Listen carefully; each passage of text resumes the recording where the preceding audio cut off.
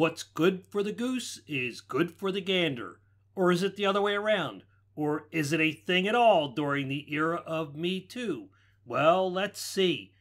Katie Herzog, writing for TheStranger.com, says Asia Argento demonstrates the flaws of #BelieveWomen. After decades, centuries, eons of women being regarded as things to be used and abused by men, with the emergence of #MeToo last year, it seemed like finally the reckoning had come, at least in some especially prestigious fields like Hollywood, media, government, and academia.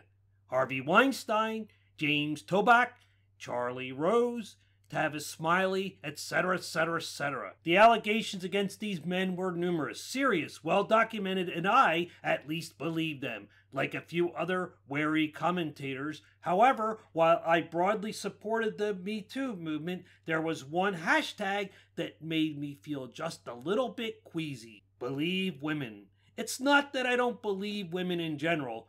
I am one, she says. But both then and now, the idea that we should unequivocally, no question, believe all women no matter their claims struck me as an infantilizing and potentially dangerous slogan that would eventually come back to haunt us. With the recent allegations against Asia Argento and NYU professor Avita Ronell, that time, it seems, has arrived. Asia Argento was one of the first women to publicly accuse Harvey Weinstein of sexual assault. As documented in a Pulitzer-winning article in The New Yorker, Argento told journalist Ronan Farrow that in a hotel room, the Cannes Film Festival in 1997, when she was 21 and he was in his mid-40s. Weinstein forced her legs apart and performed oral sex on her. I was not willing, she told Farrow. I said, no, no, no, it's twisted. A big fat man wanting to eat you. It's a scary fairy tale. Oral sex, Farrow reported, was ruined for her. Considering this history, it may seem especially ironic that in 2013, when Argento was 37, she allegedly performed oral sex on and had intercourse with Jimmy Bennett, an actor and musician who had turned 17 2 months before and whom Argento had known since he was a child. In California, where the incident allegedly took place, the age of consent is 18, which means if prosecutors decide to press charges, that Argento could be charged with rape. The allegations against Argento emerged on Sunday in a damning story published by the New York Times. According to the Times, Argento, who reportedly had somewhat of a maternal relationship with Bennett, was contacted by Bennett's lawyers in October of 2017, a month after Farrow's piece came out in the New Yorker. Bennett, according to the Times, journalist Kim Severson was appalled by what he saw as Argento's hypocrisy in speaking out about Weinstein, and in a notice of intent to sue, he accused Argento of committing sexual battery and sought damages of $3.5 million.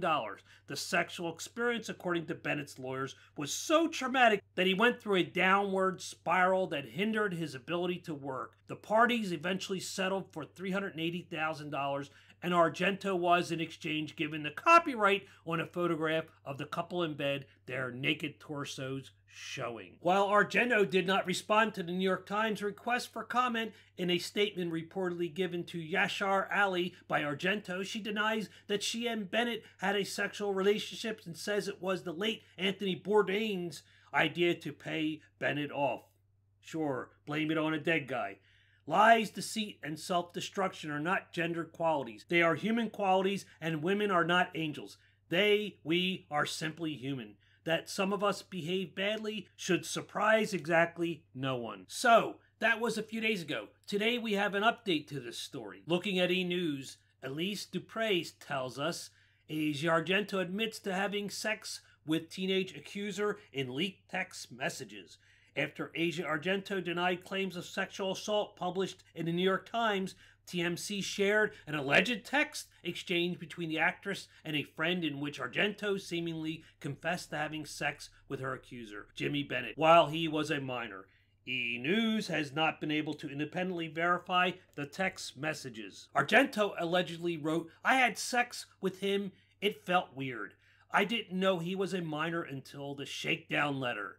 TMZ also published a picture of Argento in which she and Bennett appeared to be shirtless and resting their heads against a pillow. In its report, the New York Times, citing the notice, wrote Argento asked Bennett to take photos of the two of them together after the alleged sexual encounter. According to the alleged text published by TMZ, the unnamed friend asked about the photo taken in bed. Argento allegedly replied, "You can see my tits. That's all. It doesn't mean shit." I wonder why they left the one word in, but they bleeped the other word out. She then allegedly added, "He is standing up." Standing up, is it now? Or does she mean to allegedly say, "at attention"? During these troubled times of Me Too madness and the reality of the false accusation ruining a person's life, there is much at stake. Tied to the ideology of intersectional feminism, Me Too has its share of double standards too.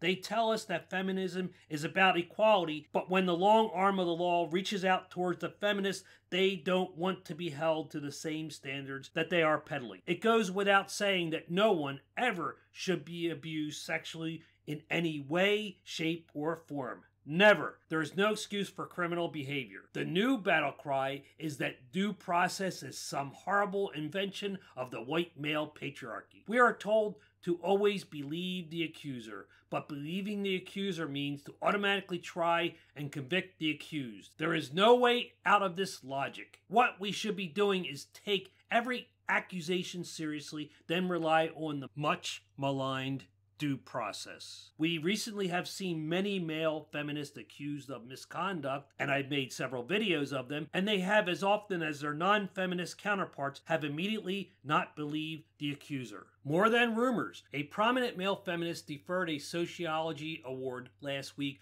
over what he called rumors about his professional conduct, but now a former student of his is putting a name and details to the claim. Michael Kimmel, distinguished professor of sociology and gender studies at the State University of New York at Stony Brook, said last week that he's deferring his acceptance of a major sociology award for 6 months over what he called rumors about his professional conduct. And while Kimmel's terminology was criticized as dismissive of his accusers, the harassment allegations against him circulating online and off were then anonymous. But on Thursday, one of Kimmel's former Stony Brook graduate students put the student's preferred pronoun, name behind a detailed account of what they called his explicit sexual talk, homophobia, transphobia, and general lack of respect for anyone but cisgender heterosexual men. In an essay published in Medium, Bethany M. Costin, now an associate professor of women's gender and sexuality studies at Virginia Commonwealth University, said now was the time to share their experiences. And share she did. What we originally thought was another case of a Me Too male feminist not believing the accusations of his alleged victims turns out to be a case of the authoritarian left turning on itself and eating its own. From Medium, Bethany M. Costin, assistant professor of gender, sexuality, and women's studies, VCU dog lover, and mental health advocate, writes on Medium, "Reclaiming my fear. I will no longer stay silent about Michael Kimmel, that horrible male feminist. While I don't want to downplay any hardships or bad feelings that Bethany Costin may have suffered, it is interesting to note that her complaints weren't of the rapey or grab-assy kind, but more along the lines of microaggression. She says, "To be clear, I find Michael and his perspectives to be securely rooted in a benevolent, sexist, second-wave feminist, trans-exclusionary frame of reference, which relies so heavily on stereotypical understandings of the gender binary that it also necessitates a homophobic understanding of sexuality." Well, that's a mouthful. To get an idea of her complaints, here are just the bullet points. Explicit sexual talk. A lack of respect for anyone but cisgender, heterosexual, or presumed cishet men. Homophobia in both academic and interpersonal spaces. Transphobia in both academic and interpersonal spaces. I'm not trying to lessen any hurt or harm felt by the suffering Bethany Costin, but these accusations, if true, are mostly intersectional microaggressions. Any unwanted dirty sex talk towards a subordinate is, depending on context, probably the worst violation we can come up with here. Although misgendering and dead naming and all the phobias that are racking up against him, it doesn't look too good for the male feminists here, does it?